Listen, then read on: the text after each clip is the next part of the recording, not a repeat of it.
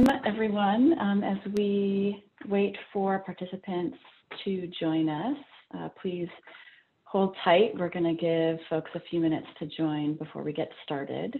But I appreciate all of you joining us and hope you will enjoy this webinar. Please just hold tight for a few minutes. Thank you.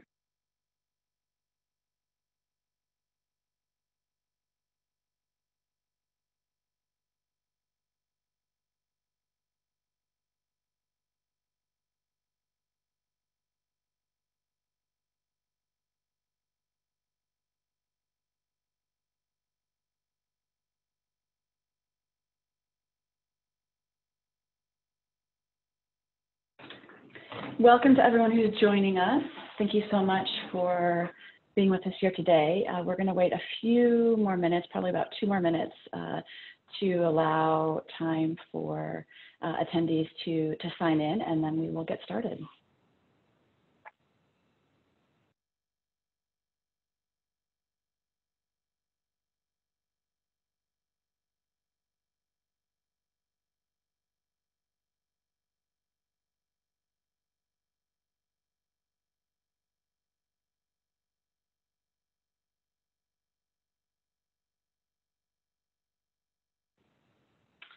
Again, thanks everybody for joining us.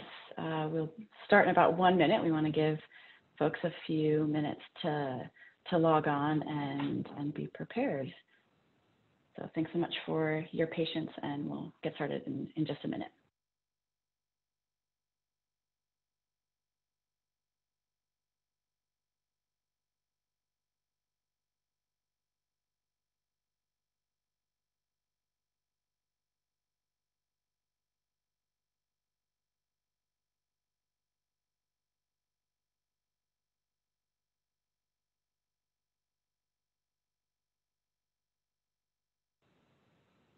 All right, well, let's get started.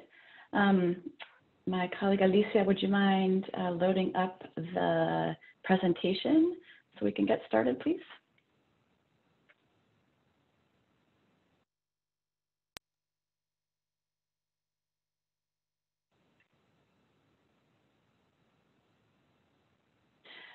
Always a new adventure figuring out how these technologies work. But we will be on our way shortly. Thanks so much, everyone, for your patience.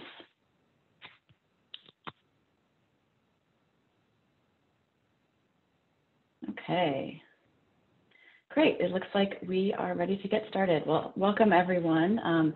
Good morning if you're here on the West Coast of the US in California as I am, or good afternoon if you're in another part of the world, or good evening, depending on where you are. My name is Moira Burse, and I am the Climate and Finance Director at Amazon Watch. And I am very pleased to be moderating this panel that will really illuminate both the risks and threats to the Amazon and to the indigenous peoples who live in the Amazon, but also the ways that European banks are supporting some of those threats to the Amazon rainforest and its peoples through their trade finance of oil trade. So I want to start, please, with the next slide, help with instructions on how to use the interpretation equipment. We will be having a panelist speak in Spanish, and I think we may have attendees who would prefer to listen to the material in Spanish. So if you are one of those people, please click on the glow button that you'll find at the bottom of your screen where it says interpretation, and you will be given an option to listen to English. So that will help you if you want interpretation into English when the Spanish speaker is presenting, or please select Spanish if you would like interpretation into Spanish when English speakers are speaking. Please, there are instructions on the screen, and please post in the chat if you're having difficulties with that, and one of my colleagues can help work you through it. Excellent. Okay, next slide, please. So today here's our agenda. We'll hear first from yours truly with a brief introduction on the report that Amazon Watch and Stand recently released and on the Amazon Sacred Headwaters region more generally. Angeline Robertson, who's an investigative researcher at the Stand Research Group, will present on the methodology of the report. We will then hear from my colleague, Kevin Koenig, who is the Climate and Energy Director at Amazon Watch, talking about the toxic legacy and future of Amazon crude in the region. We'll then be honored to hear from Marlon Vargas, who's the president of COFINAI, which is the Confederation of Indigenous Nationalities of the Ecuadorian Amazon. And he'll be speaking about really the impacts of the extractive industry, and in particular the oil industry in the Amazon and the impacts on indigenous peoples there. And then Tyson Miller, Stand Forest Programs Director, will be talking about the global campaign that we are launching to hold corporate actors accountable. And then we will have some time for questions and answers. I ask that folks, as your questions come up, please put them in the Q&A box. So at the bottom of your screen, next to where you found the globe for interpretation, is a Q&A option. And you can type in questions there. Colleagues of ours will answer questions that are sort of quick and easy. As we go ahead, they'll answer them in writing, and then we will note questions that are like a little bit more complex or particularly directed at one of the panelists that we can then answer in the question and answer section. So please put your questions in the Q&A box and not in the chat. Thanks so much. All right, next slide. Okay, so again, this webinar is really focusing on and timed with the release of a new report from Stand.earth, released just about a month ago, in which we detailed how European banks are financing the trade of controversial oil from the Amazon Sacred Headwaters region in Ecuador to international destinations in the US, such as here in California. So first I want to start with presenting why we were talking about the Amazon Sacred Headwaters region in particular and what that even is. Next slide. So the Amazon Sacred Headwaters region is located in the Western Amazon, and it encompasses the headwaters that eventually flow into the Amazon River.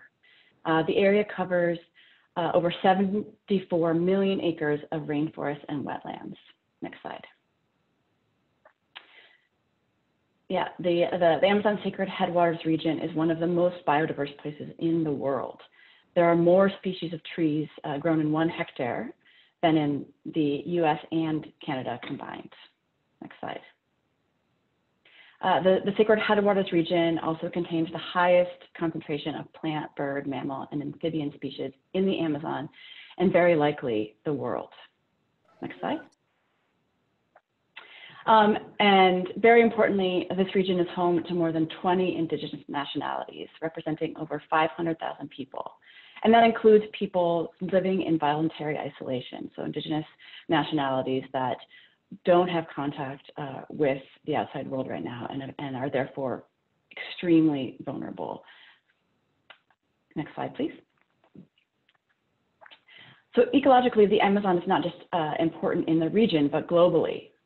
The volume of water that cycles through the Amazon can influence rainfall as far away as California, India, and China. Next slide. And this one is particularly salient for me as I'm based in California and dealing with the wildfires that we're having right now. Some models show that the Amazon impacts 20% of California's rainfall, which is half of the snowpack in the Sierra Nevada mountains. And we could really use that rainfall right now here in California. Next slide. So as we've seen, there's a lot to defend and protect in the Amazon Sacred Headwaters region, but that's all at risk from industrial extraction, in particular oil drilling. Oil drilling in the Amazon rainforest is exceedingly harmful to the climate, to the biodiversity of the rainforest, and to the many indigenous nations that are there. And this, in part, is due to the reckless nature in which the industry operates, which has led to massively harmful spills and other contamination, which we will hear about from other panelists in a bit. So that's why we think that any kind of investment in this industry deserves scrutiny, and part of what led us to our report. Next slide, please. So our report reveals how since 2009, European banks and other private financial institutions have provided trade financing for approximately 155 million barrels of oil from Ecuador to refineries in the US for a total of $10 billion US. And actually more than 40% of those exports go to refineries in California alone, and we'll be publishing new research on that very soon. So this oil contains approximately 66 million metric tons of carbon, which is equivalent to the annual emissions from 17 coal-fired power plants. And as you see, if you click one more, you'll pop up, Alicia, another graph. Just make a click in the area. Yeah, thank you so much. So as you see from this trend line, financial support to the Amazon oil trade has increased in recent years. So thus, we argue that these banks are actively complicit in the impacts of Amazon oil, which we'll hear about throughout this presentation, despite having made previous human rights and climate commitments. So now I'll pass it on to Angeline, who will explain the methodology in our report, and we will have a small section after Angeline presents for specific questions on the methodology before we get into more on the oil industry legacy, impacts on the ground, and the campaign. All right, Angeline, take it away. Thanks, Moira. Just a quick check if everyone can hear me fine. Next slide, please. So I'm going to be talking about methodologies for tracking Amazon oil and tracking trade financing for Amazon oil. And just to let you know, I'm a part of the Stand Research Group. I'm based out of British Columbia on the west coast of Canada. And the Stand Research Group has specialized in supply chain research and investigations for over 15 years, with an emphasis on fossil fuels and deforestation driver commodities. Our research reveals new leverage points, linkages, market-driven actions, and that help campaigns to create influence. And we have developed innovative methodologies to track commodities from physical points of negative environmental and/or social impact to branded companies down the supply chain. To date, we've completed over 400 projects, and our research has inspired over 100 corporate commitments to end deforestation and to help protect, and we've helped protect over 30 million acres of forests. This research began in 2016 by our Stand Research Group Director, Greg Higgs. Very briefly, the idea here was to map all of the crude streams in the Amazon sacred headwaters using the API and sulfur content of the oil as defining characteristics, and then linking the crude streams to US Energy Information Agency data on foreign crude oil imports by US refineries, depicted in this very simplified map. Greg realized that almost all of the oil exported from the Amazon came from Ecuador, and the majority of it went to California. Next slide, please. The average proportion of Amazon oil exports breaks down between South American refining and consumption and North American refining and consumption, with some minor consumption by the rest of the world. In California alone, Marathon and Chevron refineries consume 29% of the Amazon oil exported, while the rest of California refineries take on another 13%. This means, and next slide please, that California has on average consumed, sorry, next slide please, consumed about 42% of all Amazon oil exported annually in the last 6 years. That's a big share. Next slide please. So what does the supply chain for Amazon sacred headwaters, from Amazon sacred headwaters to California look like for crude oil? Well, oil flows from the rainforest, from places such as the Napo Tigre, which is home to uncontacted peoples, and Yasuni National Park, which is one of the most biodiverse places on the planet, through the midstream and ends up at one of California's refineries. In this case, Chevron El Segundo, one of the biggest consumers of Amazon oil in the world. Before it arrives there, it can go through several midstream trades. Now in 2020, we revised our data set and added an analysis of exports from Peru and Ecuador and imports from the United States using US vessel tracking data or customs data. And we mapped out the distribution networks for diesel, gas, and jet fuel in California. And from this, I calculated the average proportion of Amazon oil going to private and leaser fleets, gas stations, airports, and here you can see some of the major brands that will be consuming Amazon oil. Next slide, please. As a result, a steady proportion of California's fuel consumption is Amazon derived.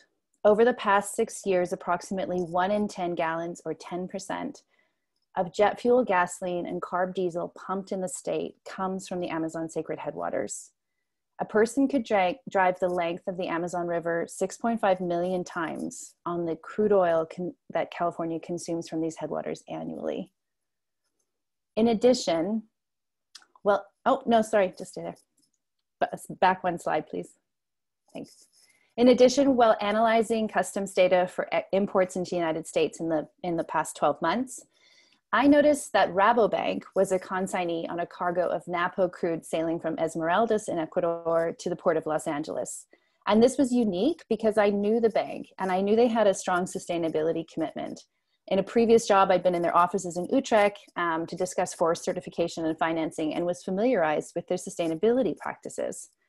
So as I sort of pulled this thread, I realized that even in just this last 12 months, or my preliminary data set, there were at least 6 banks who were consignees on bills of lading, which means they were buying Amazon oil.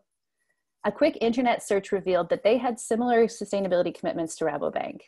For example, they were signatories on the Equator Principles, or they were signatories to the UN Principles for Responsible Banking, or even the Collective Commitment to Climate Action, which is a subset of the UN Principles for Responsible Banking.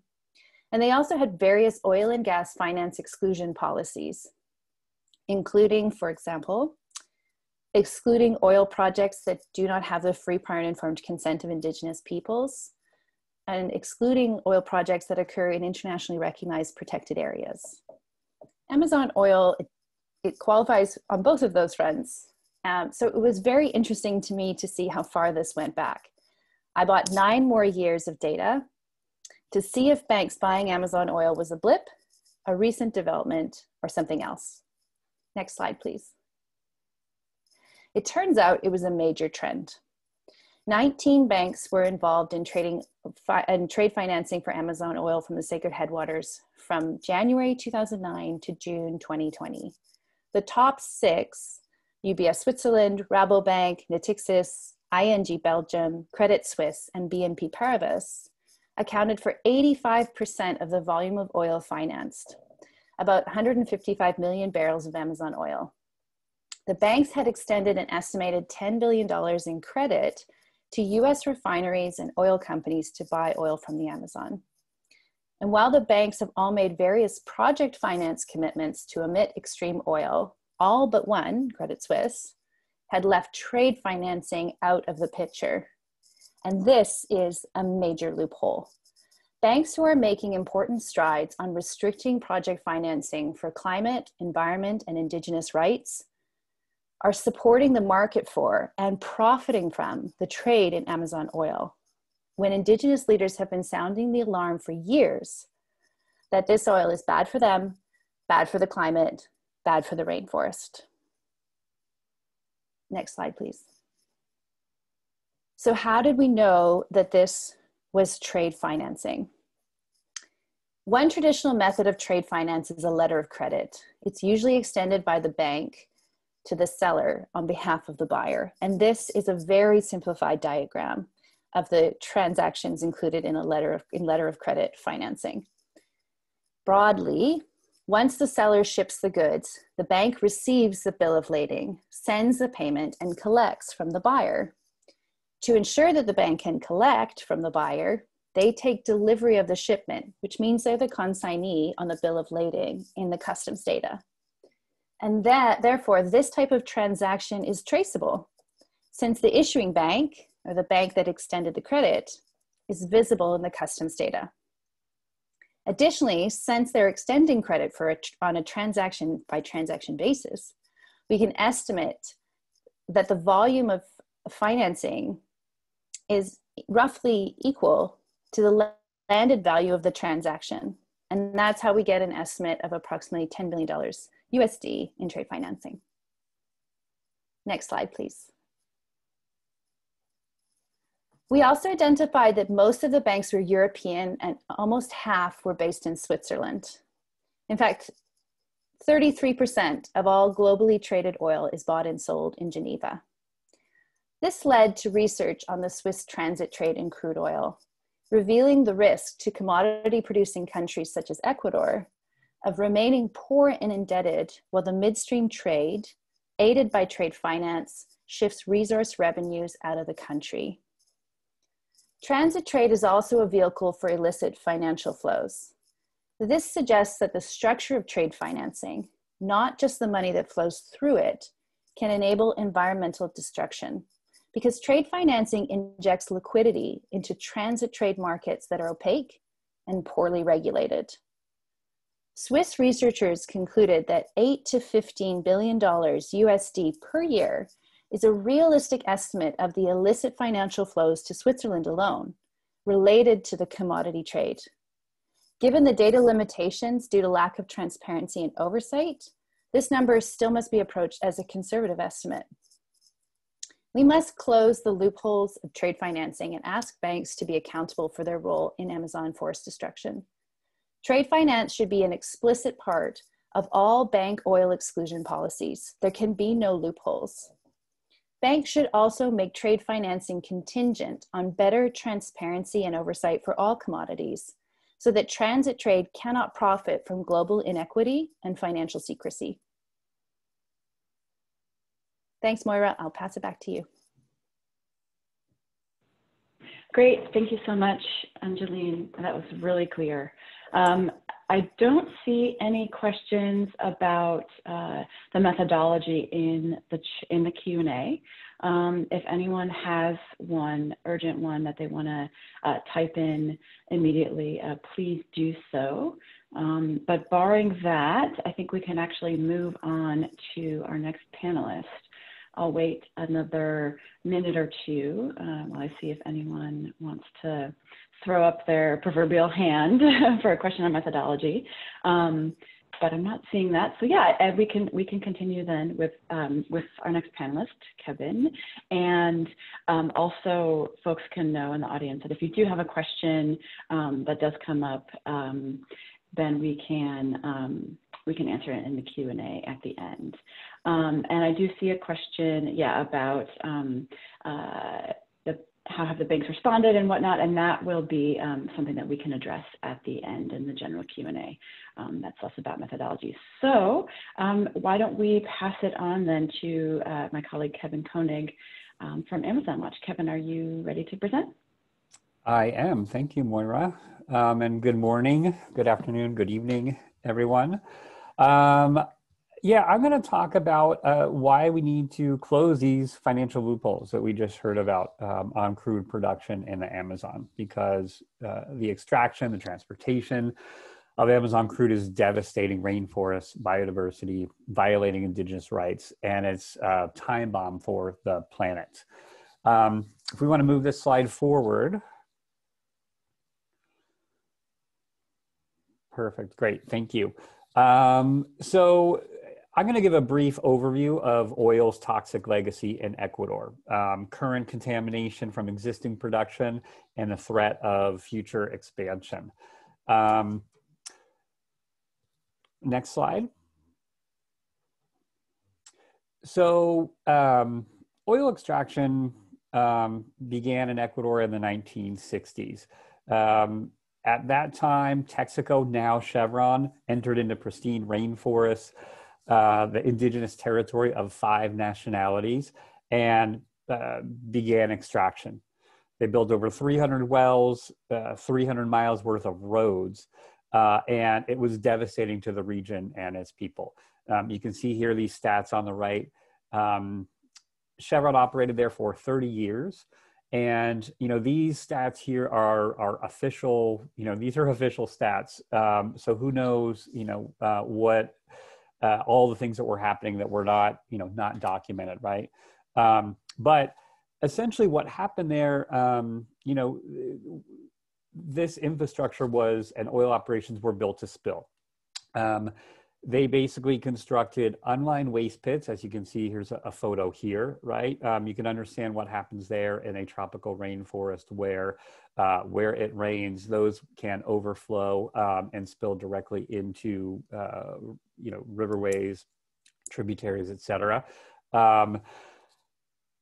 Texaco at the time, they basically saved $3 a barrel by not properly re-injecting toxic wastewater. So they dumped 4.3 gallons of produced waters directly into the Amazon ecosystem, directly into water that communities were using to drink, to fish, to bathe.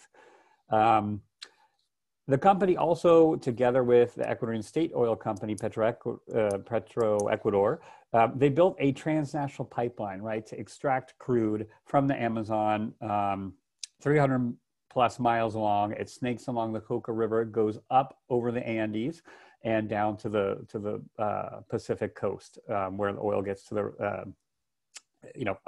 as Angeline just explained, gets on boats and heads here to California. We'll hear more about that pipeline in a little bit, but the point is, everything that was constructed out there was done on the cheap, and basically because people in the Amazon, we're not important to Chevron, and the devastation from those 30 years of extraction is the result of the ongoing litigation of Maria Guinda versus Chevron that a lot of you have probably heard about. This was the beginning of the extraction industry in Ecuador. And there's even, we know that back in the day, Petrobras from Brazil sent a team of engineers to this area to see how not to extract oil. Not that they're doing a better job of it in Brazil, but, Chevron became the poster child for reckless oil extraction operations in the Amazon. Next slide. Here's, there we go. Yeah, so here's just an example of one of those toxic waste pits. There was 1,000 of those that were left behind. There has never been proper remediation of this area. There has never been clean water provided to the people by the company or the government. And there's never been any compensation to people that live in this region. Next. So, it's not a surprise then, right, that you have a high human, the cost on the communities that live out there amongst this oil infrastructure. It's no surprise that people are sick, right? We see elevated levels of cancers, of respiratory ailments, miscarriages, birth defects, skin disease. This is, here's a photo of Doña Rosana, and who lost her son to cancer. Next photo, please. So fast forwarding, again, this region, so we're talking about where current production is happening has this toxic legacy of, that started back in the 60s, and things have not gotten much better. It was mentioned earlier, at the outset of the presentation about a recent oil spill that happened back in April, spilled 15,000 barrels. Almost 30,000 Quechua indigenous people who live along this river have been affected. Two pipelines ruptured, the state oil company's pipeline and the OCP pipeline. And these are the pipelines that snake, they go from the Amazon over the Andes. And they were built through, along the Coca River and through an area known for seismic activity. They pass at the base of a volcano. So it's an incredibly risky area. And so the spill brought down both of those pipelines. And one of the main reasons was due to regressive erosion from a dam project along the Coca River that basically, brought down both of these pipelines. And the problem is that this erosion is continuing, right? So there's going to be an ongoing problem of spills along the pipeline route for the foreseeable future, because the erosion is continuing, and the government has no plan to do anything about it. Next slide. Here is a photo.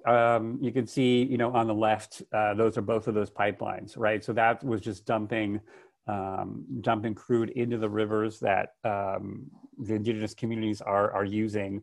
Again, this is their source of water. It's their source. You know, also understand it's a pandemic, right, out there, and so there's indigenous people. You need clean water, not only to fish and bathe, but also and drink, but also to be, you know, during a time of pandemic. You need to be washing hands, and you can't do that if your oil or your river is filled with oil. In response to basically to this contamination and these spills, indigenous people brought a legal action for emergency protective measures because both the government nor the companies have been properly responding. And during those hearings, which took place over the last couple of months, you know, some of what we heard from companies, you know, were just absurd arguments. You know, things like, you know, nature replenishes itself. You know, all these justifications of why they need to do the scope of cleanup that communities were demanding. I had a stat on that last slide also about, you know, the companies say they provided clean water to communities, but again, they gave them 3 liters of water per person per week, when the World Health Organization estimate that what is needed for survival during a pandemic is 15. You know, so these communities have been abandoned by the state and by these companies. And disturbingly, both the Ministry of the Environment and these companies have called off their cleanup. They say it's done, it's cleaned up. And so, and they're looking to just close the chapter on this. We can move forward to the next slide.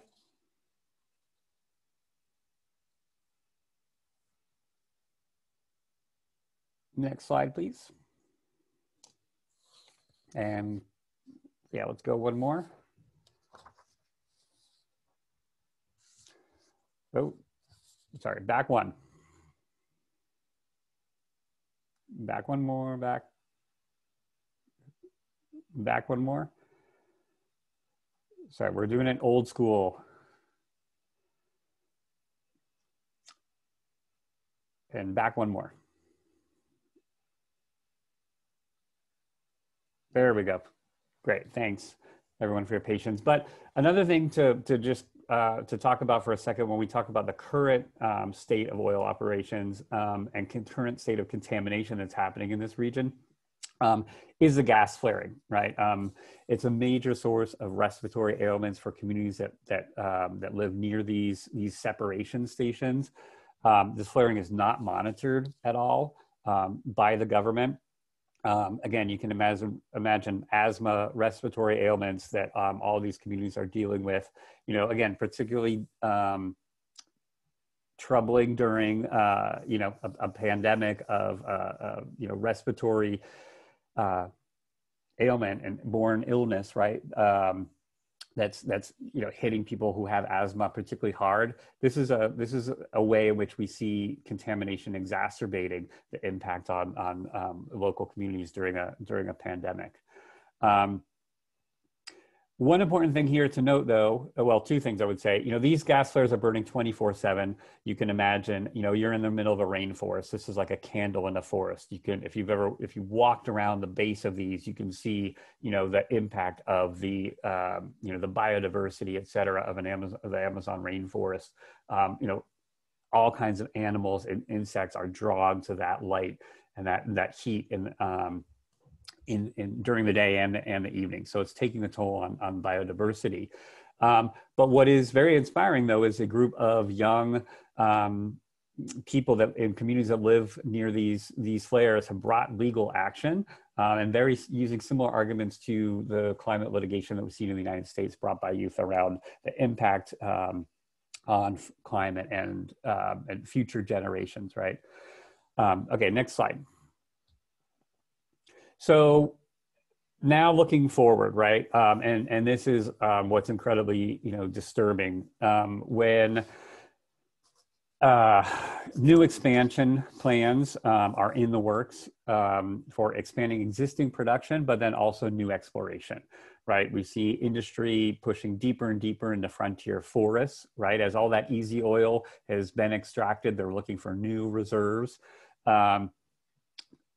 Angeline mentioned earlier plans, where oil was coming from Yasuni National Park. The plans to develop wells there, we're looking at over 600, right? In an area that's a UNESCO biosphere reserve. There's indigenous people living in voluntary isolation. And of course, it's a national park. Let's move to the next slide. Let's see, sorry. Yeah, one more. Perfect. This is the extraction plans for Ecuador's Amazon, right? You can see the areas that we were talking about that have been impacted by Texaco, now Chevron, and where a lot of the current production is. Those are all those light green blocks up there. The areas of new extraction are these yellow, kind of gold colored ones in the bottom right-hand corner of the southeastern part of Ecuador's Amazon. So, the government plans, because they've been they've been impacted by the oil price crash, they've been impacted by COVID. And one of the ways they hope to restart their economy is by new oil extraction.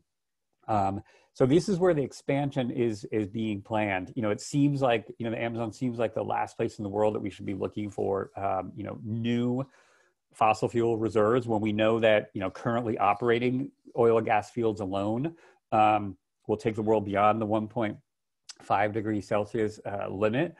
We need to keep 2/3 of fossil fuels in the ground. So why are we looking for more, right? And the worst case, the worst thing about what we're seeing here is that we're drilling for, what are essentially unburnable hydrocarbons, beneath standing forests, which are so essential for climate change mitigation. So, that's where it is really a time bomb for the planet to be looking for unburnable oil, non-Paris Agreement compliance, extraction happening. Another thing to understand too is all these areas are indigenous territories. And so these blocks, these concessions are being handed out and they plan to be tendered to companies with no free, prior, informed consent of local indigenous peoples. Currently, Ecuador's constitution, there is no regulation around obtaining the proper consent of indigenous communities. So these are, we're seeing egregious violation of indigenous rights to move forward in this area. The other thing also to just mention, it was in that last slide, is that, the oil industry is a major driver of deforestation in the Western Amazon, right? Both, there's a high correlation between deforestation in the individual blocks at the well sites, but also, again, it's a driver, right? It's the oil industry is often the first, industry to go into that frontier forest, that then they open up well pads, they open up roads, and then it's agribusiness and other, logging companies, et cetera, that follow that in, right? So next slide.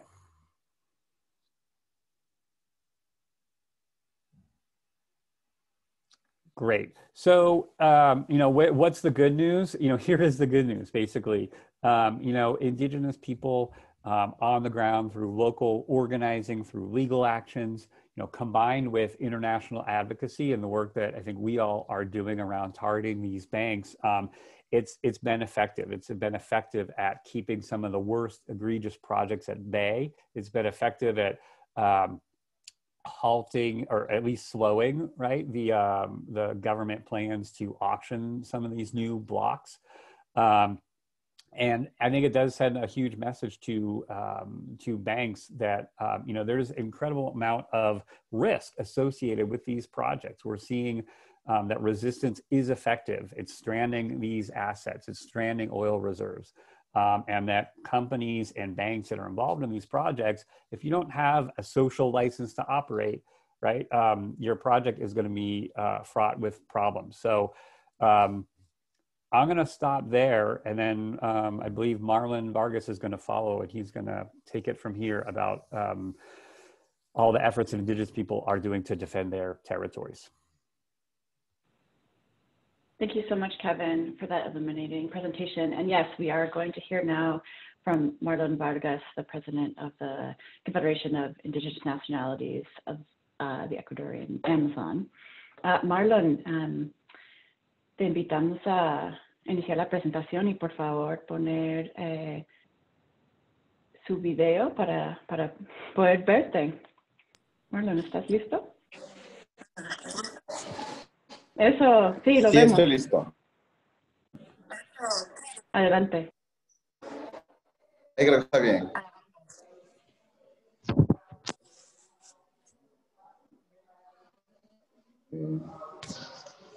Sí, Marlon, adelante. Muchas gracias por permitirnos a las nacionalidades, pueblos indígenas de la Amazonía ecuatoriana congeniar para poder compartir y decir lo que está pasando.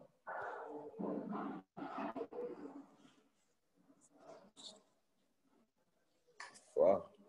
Tengo problema.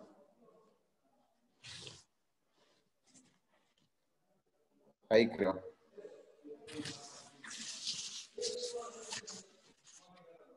Ahí. Muchas gracias por la invitación a todos quienes están pues en este espacio. Quiero saludar primeramente a nombre de la Confederación de Nacionalidades Indígenas de la Amazonía Ecuatoriana, CONFENIAE. Somos 11 nacionalidades, 23 organizaciones. Estamos en la Amazonía Norte, Centro y Sur. Hace 50 años en la Amazonía Norte, pues nos dijeron de que la explotación petrolera era desarrollo de los pueblos indígenas. Pero en estos 50 años de explotación petrolera en la Amazonía Norte, simplemente ha sido destrucción de la madre naturaleza, de la Pachamama, de nuestros ríos, de nuestras cascadas, de nuestras montañas, de nuestras lagunas, ya que la explotación petrolera ha ocasionado grandes daños, caso Chevron Texaco, y recientemente crudo que se realizó en los ríos Napo y Coca, perjudicando a más de 27,000 pueblos indígenas quienes habitan a las orillas de estos dos ríos. Como también en la Amazonía Centro-Sur han tratado de realizar o construir una hidroeléctrica en el río Piatúa dentro del territorio quichua de Pastaza. Como también el bloque 22 intentaron explorar y explotar el petróleo dentro del territorio Guarani, en el bloque 22. Como también en el bloque 28, que están tratando de perforar y explotar petróleo. El bloque 28 queda sobre todo en la provincia de Pastaza, es más o menos por el Parque Nacional de los Yanganates, que desde ahí salen millones de ojos de agua para dar origen sobre todo a los ríos Pastaza, Napo, Coca, Morona, por tanto al río Marañón y al Amazonas. Era explotar el petróleo en ese territorio sobre todo en la Amazonía, centro-sur sería mortal para nosotros, de extinción de pueblos. Como también las empresas mineras, madereras, entre otros, todo tipo de extractivismo que han tratado de ingresar de manera arbitraria, de manera inconsulta y respetando los derechos colectivos de la Constitución, como también de los tratados internacionales. Y esto ha sido gracias al financiamiento de las grandes corporaciones económicas, en este sentido los bancos, que prácticamente solamente financian para poder explotar el petróleo, la minería hidroeléctrica, entre otros. Eso está pasando en Tundaime, en la provincia de Zamora Chinchipe, una empresa que está pues asentada en esa zona, en los territorios de los hermanos Shuar. Allí se ha violado todo tipo de derechos colectivos, derechos humanos. Por ejemplo, cuando se dio el estado de excepción y el toque de queda en el Ecuador, las empresas transnacionales no lo respetaron, este estado de excepción y el toque de queda. Simplemente continuaron trabajando con normalidad en toda la Amazonía ecuatoriana, tanto las empresas mineras, hidroeléctricas, petroleras. Eso fue las razones para que los pueblos indígenas nos contagiemos del COVID-19 y hoy en estos momentos están muriendo mucha gente, están contagiados mucha gente, hombres, mujeres, ancianos y ancianas, niños y niñas en toda la Amazonía ecuatoriana.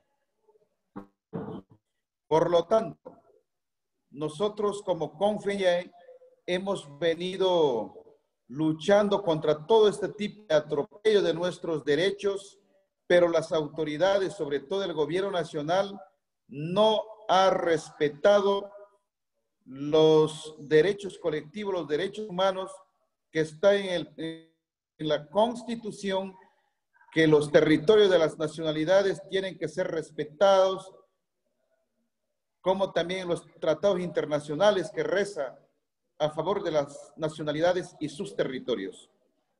Esto ha sido gracias al financiamiento de distintos bancos en el mundo a las empresas transnacionales.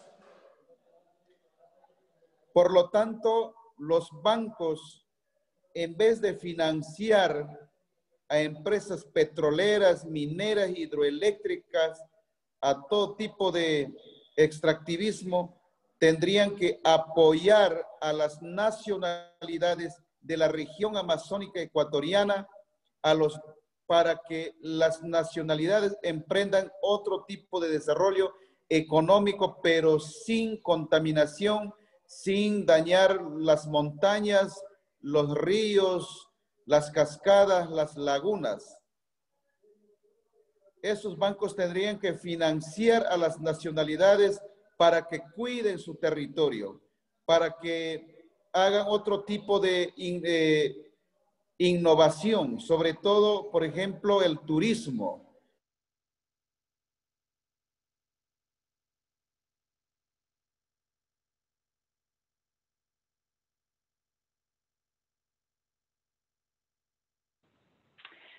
We may have lost a bit of connection with Marlon, but let's wait a second to see if it comes back. Oh, he may have just dropped off. Oh, Marlon, te perdimos, pero parece que has vuelto. Estás en silencio. Marlon, estás en silencio, ¿puedes volver a poner el audio? Y así te escuchamos.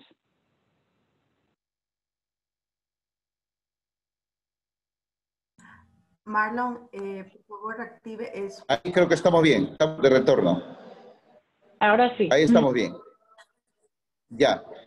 Voy a puntualizar diciendo de que los bancos del mundo, las grandes corporaciones económicas del mundo, tendrían que dejar de financiar a estas empresas petroleras, mineras, hidroeléctricas, a todo tipo de extractivismo, porque simplemente serían cómplices de la destrucción de la madre naturaleza.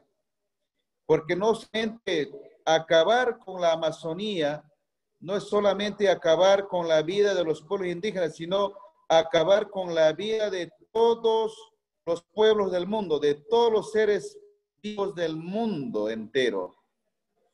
Porque ¿qué va a pasar un mundo sin agua, un mundo sin oxígeno, un mundo sin alimentos,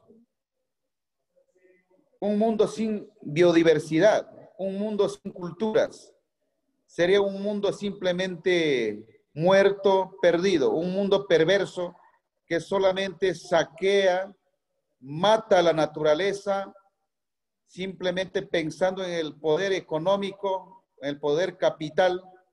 Por lo tanto, los bancos simplemente han venido apoyando al poder del capital, cumplen a estos intereses de los multinacionales. Por lo tanto, los bancos, en vez de financiar la destrucción del planeta, tendrían que financiar a los pueblos indígenas para su desarrollo, para el fortalecimiento, sobre todo el cuidado del medio ambiente. Que hasta aquí, los pueblos indígenas en la Amazonía ecuatoriana hemos venido defendiendo nuestra selva, nuestros territorios. Por lo tanto, pues insto a todos los hermanos y hermanas del mundo, a los señores, a las autoridades, a los dueños de los bancos, no financien, porque si ustedes siguen financiando a las transnacionales, a las multinacionales, ustedes también van a vivir esta destrucción de la madre naturaleza. ¿Qué pasaría si los banqueros no tuvieran agua? ¿Qué pasaría si los banqueros no tuvieran oxígeno? Por lo tanto, yo creo que es el momento de cambiar el destino del mundo, el destino del planeta. Por lo tanto, desde la Confederación de Nacionalidades Indígenas de la Amazonía Ecuatoriana, CONFENE, estamos aquí para defender la vida de la humanidad. Defender la naturaleza es defender la vida de la humanidad. Muchas gracias. Muchas gracias, Marlon. Muchísimas gracias por todas las palabras y todo el trabajo que hace. Thank you so much to Marlon for all of the work that he does and for his very important words. It's absolutely necessary to understand the perspective of the people who are being impacted by these policies and by these activities, and really appreciate Marlon's time. So now I'm going to pass the proverbial mic, on to Tyson Miller with Stand.earth, who's going to talk about the global campaign. Go ahead, Tyson. And Alicia, please, thank you. Yes, sharing the slides again. Thank you so much. Apologize for the background noise. I'll try and get that addressed in a sec here. But thank you so much for sharing your vision and for calling for what needs to happen. It's an honor to collaborate with you and for you to be on this call. Before I dive into what's next relative to the campaign, I will just give a little bit of a background on the Sacred Headwaters as a whole, and just perfect timing. It's Amazon Sacred Headwaters is an indigenous-led initiative, binational initiative in Ecuador and Peru, and with allies such as Amazon Watch, Stand.earth, Fundación Pachamama, Pachamama Alliance, and others. And, you know, the indigenous federations are unified in their vision for an end to extraction, expansion of oil, mining, and other extractive industries. And part of that campaign is the international arm, which is connecting the oil to the banks financing the flow of it, but also to the brands. And, you know, regions that are oil. Alicia, if you could advance the slide, that would be great. One more, yeah. And so, one more, please. They have put forth and another one, sorry, a declaration that was announced at COP25 in Madrid, really establishing very firmly their vision for this end to extraction, but also advancement of solutions pathways for this region. And there's much more contained on the Amazon Sacred Headwaters website, so sacredheadwaters.org or cuencasagradas.org. And it's a, you know, it's to level of international coverage and visibility of the sacred headwaters since that time in the course of the year. Reuters has been covering the sacred headwaters in a variety of stories, starting with International Day of Biodiversity, and then did a comprehensive coverage of the release of this report that got picked up by over 300 news outlets across the world.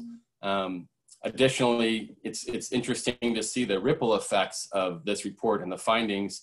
We just found out that the Bloomberg Intelligence Report is resting this specific report in some of their recommendations and intelligence to the financial sector. So we're happy to see that there are ripple effects from the report. So where we're at right now is we have engaged, we're in deep dialogue with 5 of the 6 banks. Right now, the top 6 banks identified. One bank, probably after the spill in May, Rabobank stopped financing the oil trade, in their words, permanently from the region. And we're engaged with the other 5 of the top 6 banks to do 2 things.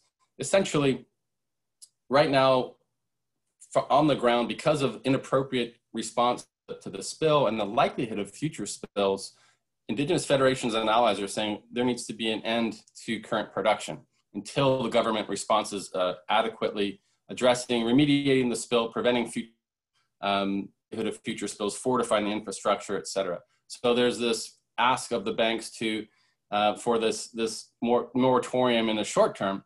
And in the long term, there's an ask for the banks to essentially, you know, have some of their project finance and their trade finance policy commitments line up and make a commitment to no financing of this oil unless the government of Ecuador commits to no new expansion, consistent with the Paris Climate Accords and the like. So that's in essence our ask of the top 6 banks. We are also in the process of reaching out to the remaining 12 banks who are still connected, but just to a much smaller amount, to about 15% of the financing over the last decade of the oil from the region. So that's in process. It's a short of engagement. Our approach will be sort of hiding kind of a leaders and last approach. We're hoping to uplift leadership in this sector and are eager to do that in the course of the dialogue with the banks that we're connected with right now. And our plan with allies in Europe and globally is to really shine a much brighter and wider spotlight on laggards and lack of leadership. So we're in a very narrow window of engagement at the present moment. As was mentioned earlier, we're also, a lot of this bank's research or this report and the findings came from a broader body of work that Angeline is also leading and from Stand Research Group, and that's connecting the oil from the Amazon Sacred Headwaters region to California. There's 1 in 10 gallons pumped are from the region in state, and connecting that oil to brands and other large institutions and trying to really advance policy solutions, but also the large institutions using the oil to push them to make commitments to stop, in essence, similar to the commitments we're aiming for with these financial institutions. So that's kind of our international campaign in a nutshell. We are always, you know, one of our goals is to advance strategic communications. And so, you know, that's obviously in connection with the new findings, the new research, but and other means as well. And really, we are hopeful that this international part of the campaign helps to generate controversy, show leaders in Ecuador, but also Peru, that large institutions are very concerned about the continuing and expanding march of extraction, the impacts on indigenous peoples and their rights, and to chart a different course. So that's part of our strategy, is to support that indigenous leadership and their demands and their vision on the ground, and at the same time to support the lifting up of solutions pathways. So there's later on in the year, and I believe even later on in this week, really wonderful allies on the ground and indigenous federations will be releasing solutions pathways, frameworks, and visions for what is possible in this region, kind of dreaming a new dream. And so this international campaign work, connecting the controversy, is really designed to, at the end of the day, support those solutions on the ground. So with that, I'll kick it back to you, Moira. Thank you so much, Tyson. Next slide, Alicia, if you don't mind. A couple more slides to go. Because I do want to take advantage of my privilege as moderator to mention some additional work that Amazon Watch has done to track the financing of the oil industry in the Amazon. Yep, that's the right slide. The investing one. Yep, thank you so much. So in March of this year, Amazon Watch published a report called Investing in Amazon Crude, and we looked at the biggest US and European financiers of some of the most controversial oil extraction projects in the Western Amazon. And what we found was that BlackRock, HSBC, Goldman Sachs, JP Morgan Chase, and Citi were the top 5 US and European financial institutions invested in these controversial companies, to the tune of billions of dollars over the past few years. And so I wanted to bring this into the conversation as well, to be able to note that while the bulk of this presentation and of course the report that that Stand and Amazon Watch collaborated on together was focused on trade finance, there are other aspects of finance that are really important to pay attention to and are part of this bigger conversation about the role of finance in either supporting human rights, supporting climate action, supporting the protection of biodiversity, or in harming all of those things. And one more slide to that effect. Thanks. So Stand, Amazon Watch, and dozens of other organizations released last week a set of guidelines for financial institutions on how to actually be aligned with the Paris Accord in their lending. You can find it at rand.org/principles. Our colleagues at Rainforest Action Network led this effort, and so it's available on RAND's website. And I really wanted to draw folks' attention to this because we really wanted to make clear what actions are required for finance giants to truly align the climate impact of their business practices with the Paris Agreement. We know that banks are starting to come out with, and we just saw from Morgan Stanley this week, an example, they're starting to come out with commitments to things like net zero and other terms that get thrown around. And those terms can sound positive, but they actually need to translate into concrete action. And that's important both for climate protection as well as for the protection of extremely important ecosystems like the Amazon. So I will now move it on to questions. Alicia, thank you so much for the slide help. You can take down the slides, that way we can see all of the panelists, because I think we'll probably jump around between panelists for answering some of these questions. I see a few more have come in, but I've noted several that have been popping up through the presentation. And so first, maybe let's go to Kevin. There are some questions about both the lawsuit that you mentioned with regards to the oil spill. If you can talk about where that was filed against, or in what court, in what jurisdiction. And then there was another question about the fact that the Ecuadorian Constitution has a rights of nature provision. Why is the current administration so resistant to responding to this spill and to indigenous communities? And then we have some other questions about sort of examples of success. How do we know that we're being successful in our efforts to push back against this destruction? And then we'll move on to some of the other questions. Thanks. Sure, great. Thanks, Moira, and thanks you all for these questions. Yeah, I mean, quickly on the spill, the lawsuit on the oil spill, it's basically it was filed. It's actually for emergency kind of precautionary measures, right? And it was basically filed calling for that from the Ministry of Health, Environment, Hydrocarbons, and then specifically at the Ecuador State run oil company Petroecuador, and then OCP, which is the operator of the second pipeline. It's a consortium. There's 7 different companies that are part of that consortium. So, it was basically asking for kind of emergency, like injunctive relief, and that would provide more resources to the communities and and proper cleanup. I believe it was a week and a half ago that that order was rejected by the court in the Amazon, in the province of Sucumbíos, in the town of Coca. So that was rejected. The communities are planning on appealing. But, the government is basically, the judicial system has been dragging its feet. They haven't even provided the final verdict in written form to the communities, which is a legal obligation to do within 24 hours. They haven't complied with that. We're now almost 2 weeks out. And that's preventing them from filing their appeal. So, we kind of have a scenario where, not surprisingly, right? But in this case, it seems like the judiciary is very much being manipulated and controlled by the influence of industry, right?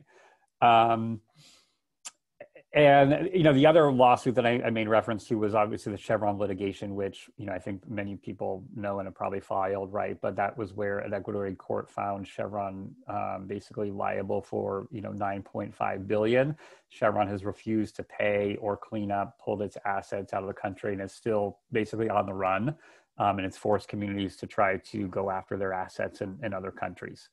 On the rights of nature question, I mean, that's a great one. Ecuador was the first country to enshrine rights of nature into their constitution. And I think there were a lot of high hopes that, that would really provide a sort of effective measure of holding companies and government to account.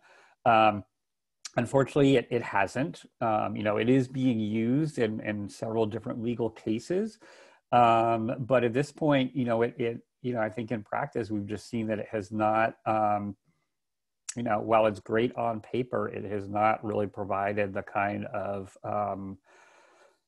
unique and necessary protection for sort of ecosystems as a whole, and to sort of do what it should, right? It was trying to turn nature from an object of rights into a subject, right? And that it just has not played out, unfortunately. The good thing is that it's there, right? And you would hope that the judiciary or, administrations, in the future would, that will be respected. It hasn't, but again, I think it's still a really important tool that's there. And I think, as we know, it's inspired and was in part inspired from a movement around rights of nature that's happening all over, in local municipalities in the United States to, New Zealand and all around. So, and then a couple of things, I mean, examples of victories. I mean, I think it's important to, to sort of to take a step back, right? And if you looked, I mean, I've been at Amazon Watch for 20 years. I've worked in the region for probably 25. And I remember, some of the plans that were on the books for the Amazon back then, I mean, had the government and companies had their way, there would be no pristine forest left in Ecuador, right? Like they wanted oil and energy infrastructure and that of other extractive industries like mining and dams to basically take over the whole Amazon, right? That was the plan. And I think, while, in my presentation, we looked at that map and they have, you look at all those oil blocks that are up for auction. And yeah, that's a really scary prospect. And it's important to know that,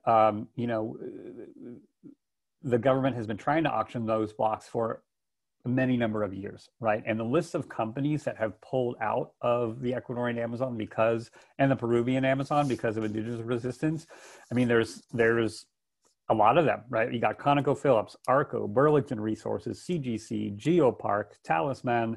And I think what happens, and so we know, right, that the areas that we're talking about are not permanently protected. So we're sort of in a scenario where, we're forcing these companies out. And yeah, that means that another company may come in. But what's happening over time is it's creating a legacy of controversy that ends up dissuading new investment. So these areas are becoming, they're on the radar of companies of like, that is a bad place to do business, right? And I think the report from the Bloomberg analysts that Tyson mentioned underscores exactly that point. This is a bad place to do business, not only because it's going to, it affects your brand and what have you, but also the very risk that these projects aren't going to move forward. In Ecuador, there's a case recently too, Andes Petroleum, right, which is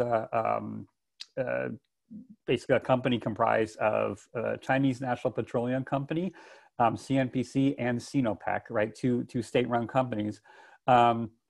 They had a contract, a 4-year exploration contract to drill for oil in 2 blocks, blocks 79 and 83, on the territory of the Zapata indigenous nation,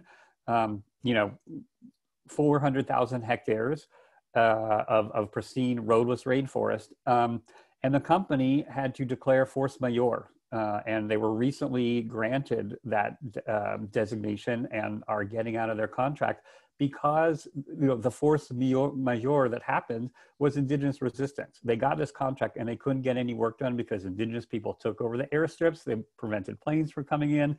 And there were international actions. We did actions at the Chinese embassy here in the Bay Area. There were actions in New York, in Washington. And so I think and I'll stop with this, but I think, as we know with everything, there's no silver bullet, right, to how this stuff works. And you need to, it's sort of the recipe of how you win is complex. But I think over the years, we've figured out that there are some elements that you certainly need to be happening, right? And it starts with on the ground capacity building, and on the ground organizing and resistance. And then you combine that with, I think, some of the work that our NGOs are doing, which, internationally pressuring the companies, pressuring the banks, pressuring the traders. And, you combine all of that, and as well, looking at California as the major consumer of this, of crude that's coming. I mean, that's another area that we are working to push California as, who has the market share of this crude, to also take action. So, you combine all of those, and these are giving us benchmarks, even though there's a lot that is being planned. But I think we're advancing, and again, the goal is permanent protection. But all these victories along the way are helpful at dissuading at least some of the worst projects from happening. Thanks so much, Kevin. That was really helpful. We have several questions that get to the issue of how we actually hold the financiers accountable, whether there are legal restrictions that can be put on them, and then also questions about how, whether it's more impactful to go after sort of the biggest investors, the investors with the most money, or the smaller investors that maybe are a little bit more potentially movable, or that have more of a socially responsible bent to begin with. Maybe Tyson, would you be willing to start off with those? And of course, you can always tag another panelist if you'd like. Sure, I think it's a great question, and pursuing a both and strategy. As mentioned prior, the top 6 banks identified represent about 85% of the trade financing. So we kind of have focused there. And next is the outreach and engagement with 12 other institutions that collectively represent about 15% of that volume. So we'll be doing both. It's a great question. I mean, hopefully we can see real, meaningful, concrete leadership that we can uplift, and it'll sort of create some ripple effects. Was there another question, Moira? Yeah, just sort of about what are the most effective ways to try to hold these financial institutions accountable, whether it's legal mechanisms through the UN, public pressure. What do you think are the most effective ways? I mean, I think for a lot of institutions, I don't know that there's, well, I think there is some legal risk, actually. I think we need to sort of explore that in a more robust way. But for the most part, I think it's a risk to their brands. And a lot of these banks have policies that are meant to be focused on their project finance. And it might touch on, you know, non-impacting biodiversity or national parks or, of course, indigenous rights. And so if the loophole is trade finance, there's not integrity, that there's a violation of the spirit of the policy. And so our strategy is drawing attention to that discrepancy and targeting their brands. And then, you know, they have folks that, you know, likely asset managers and others connected to them. And so, you know, we're in the midst of refinement of our strategy, but the early stage here is focusing on them and their brands and the lack of integrity here. Angeline, I don't know if you want to add anything to that, or Kevin.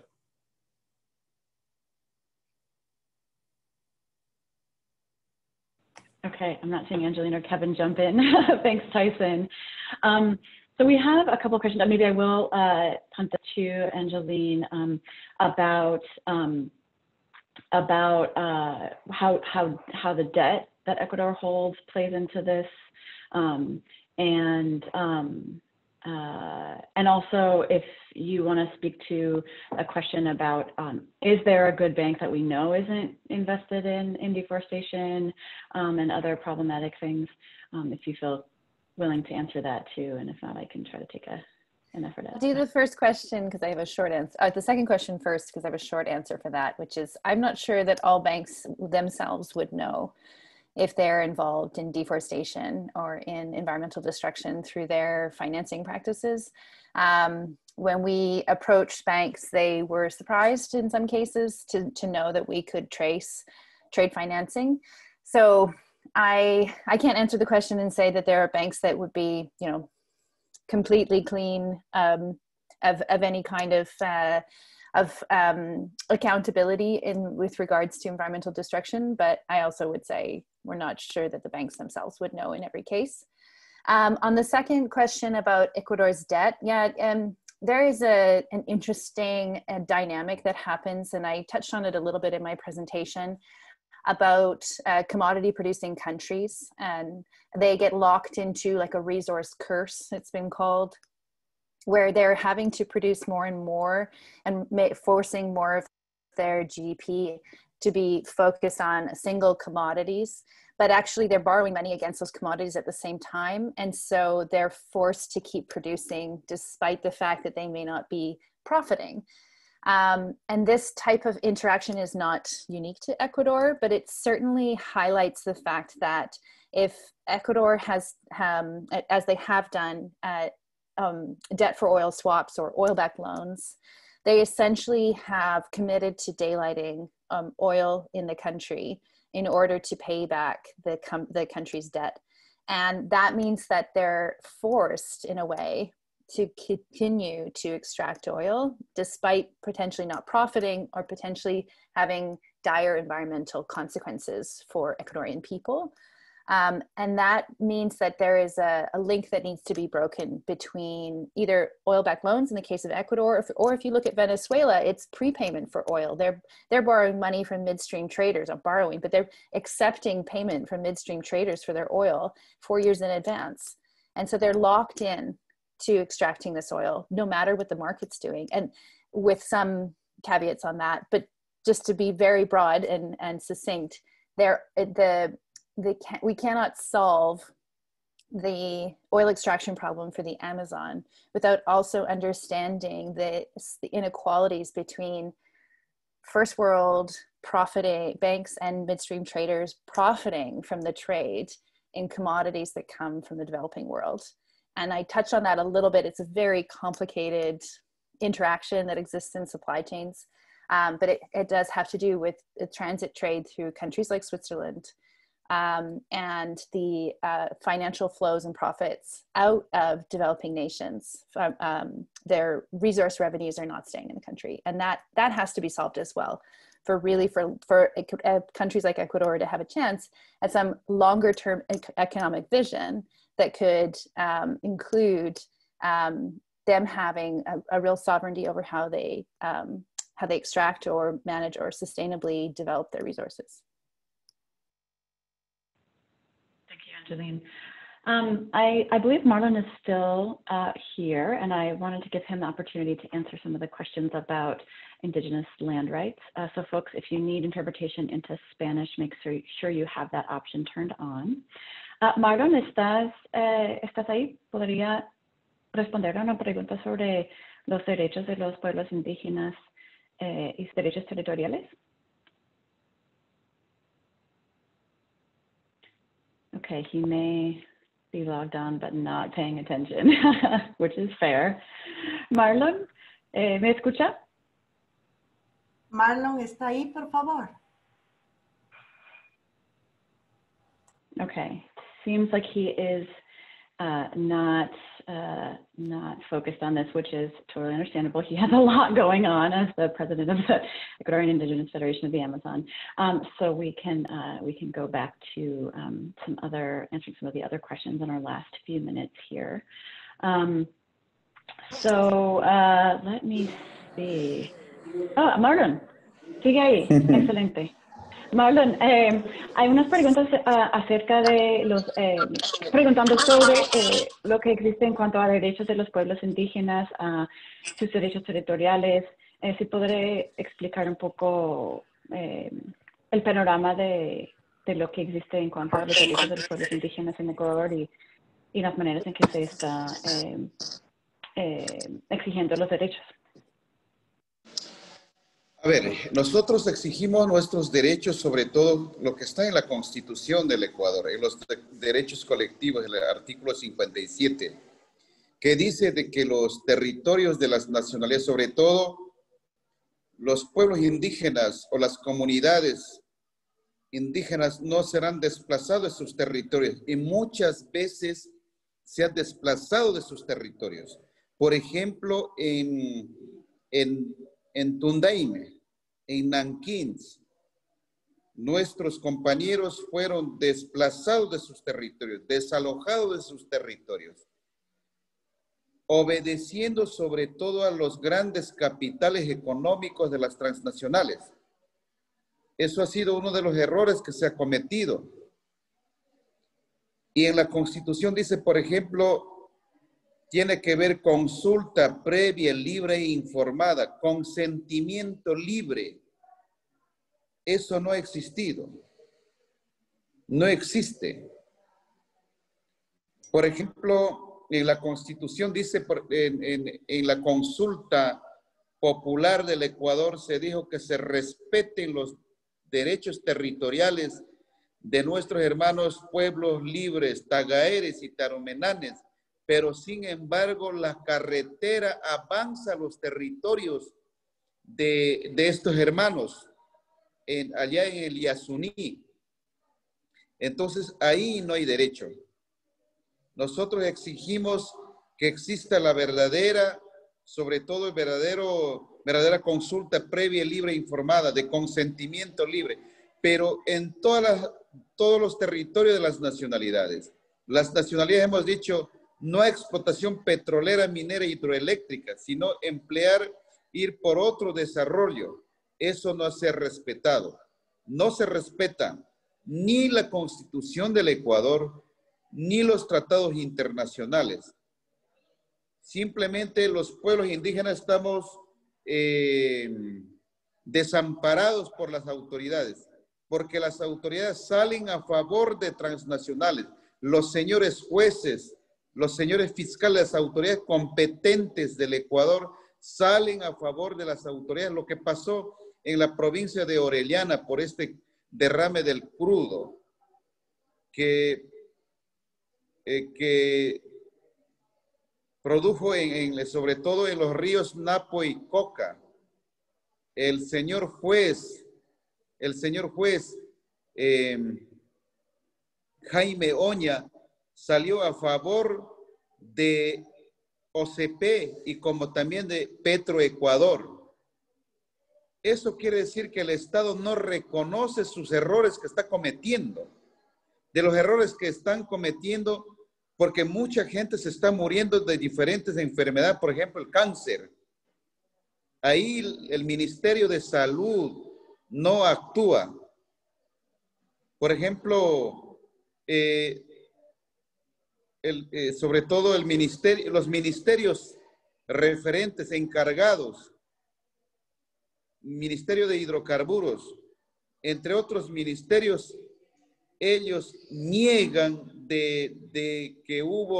niegan el derrame del crudo que se produjo por estas tierras, por los territorios de las nacionalidades. También, por eso, al conocer todos estos atropellos a los derechos humanos, nosotros desde la CONFEñae, hemos llevado adelante la iniciativa de las cuencas sagradas. Hemos llegado a un acuerdo con la selva peruana, entre AIDESEP y CONFEñae, para dejar bajo tierra todo tipo de extractivismo y optar por otro desarrollo sin contaminación, sin destruir nuestros territorios. Hay algunas experiencias que hay en el territorio de Achuar, por ejemplo, con el Hotel Capavi, en Limoncocha, hay tantas iniciativas que sí dan resultado, pero a los estados, sobre todo al Estado ecuatoriano, al gobierno nacional, lo que le interesa es destruir la naturaleza y extraer el petróleo, todo tipo de minerales existentes dentro de los territorios de las nacionalidades, pero sin consulta. Y por eso, como no hay consulta, nosotros salimos a protestar a la resistencia, y cuando nosotros salimos a rechazar la actividad petrolera, minero, hidroeléctrica en nuestros territorios, nos dicen de todo, que nosotros somos terroristas, que somos enemigos del desarrollo, nos criminalizan, nos meten a la cárcel, más juicios, entre otros.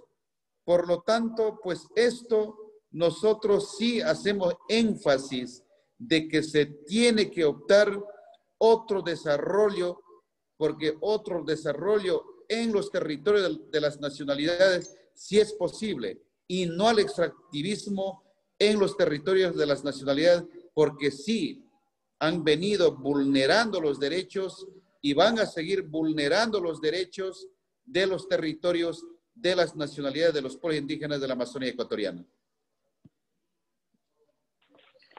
Thank you. Muchas gracias, Marlon. Muchísimas gracias. Thank you so much, Marlon. Unfortunately, we have reached the end of our time for this webinar, so we are going to have to wrap up. There are some really interesting questions left, most of which are getting answered in writing by my colleagues. And I just want to close on a quick note emphasizing something that Marlon said. You know, there are a lot of rights on paper in the Constitution or in the laws, but in fact, those aren't being upheld and respected by governments a lot of times, and that's part of why we need to be able to push them, whether it's in protest, whether it's in public pressure, whether it's in naming and shaming, so that companies and governments are actually responding to the needs of the people and of our planet. So I thank you so much for your time, for your attention. You can contact either of our organizations via our websites, AmazonWatch.org and Stand.earth. Please take care and be safe.